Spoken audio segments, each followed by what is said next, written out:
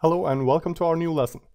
In this lesson we will talk about how we can add our lightweight access point to our wireless LAN setup and how we can get it the IP address that it needs from the server.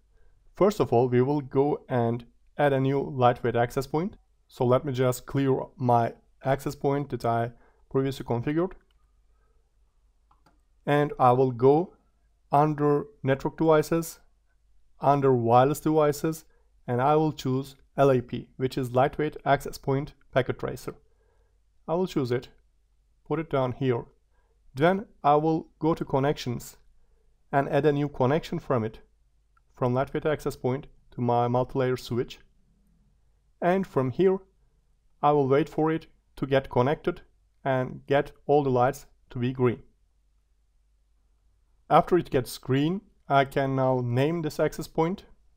I will go to under config and I will say that this is AP1. And from here, I will choose Dhcp. I could also give the static gateway and DNS servers, but I have a Dhcp server. And I can just go and choose Dhcp, which is the default. And under Gigabit Ethernet 0, I don't have any configuration options. And this will be the only thing that I will need in terms of configuration. And to get the IP address, I will go and open my server. And under server, under services, I will go and check my Dhcp. In here, you will see how we can configure it in detail in another video, but generally it will be this configuration, and you will choose your default gateway, DNS server, the start IP address, subnet mask, maximum number of users, but the important thing is VLC address. If you have the VLC address here, you're good to go. You need to make sure that this service is on and it is on the Gigabit Ethernet port. And on DNS, you will add Cisco CAPWAP controller DNS record. This is for your access point to get the VLC address without even going for the Dhcp option. If you don't want to add this one, you can go and add it on the DNS.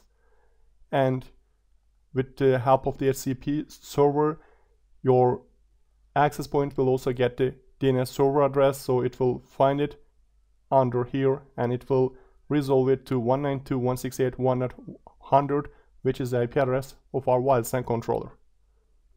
After completing this step, we will wait for our access point to get an IP address. Let's check it out. When you go and hover over access point 1, you will see that Gigabit Ethernet 0 has the IP address of 192.168.1.207, and its CAPWAP status is connected to 192.168.1.100, and it is providing wireless LAN's VETC, which is VATC, and it is connected to our wireless LAN controller. Now let's go and check it on our wireless LAN controller. So let's go to our PC, which is our management PC, and we can go and check it on 192.168.1.100. We will go and add the username and the password, and after that you will log in and see the under wireless. You will see the access points, and you will see our access point, which is 192.168.1.207, and you will see its AP MAC. And you will also see its uptime, the status, operational status, which is registered, and its PoE status. So in this video, we went over and saw how to add an access point to our wireless setup on packet tracer successfully, so that we will be able to have a connection and CAPWAP tunnel on from access point to our wireless LAN controller. I hope it has been beneficial for you. Thank you for watching.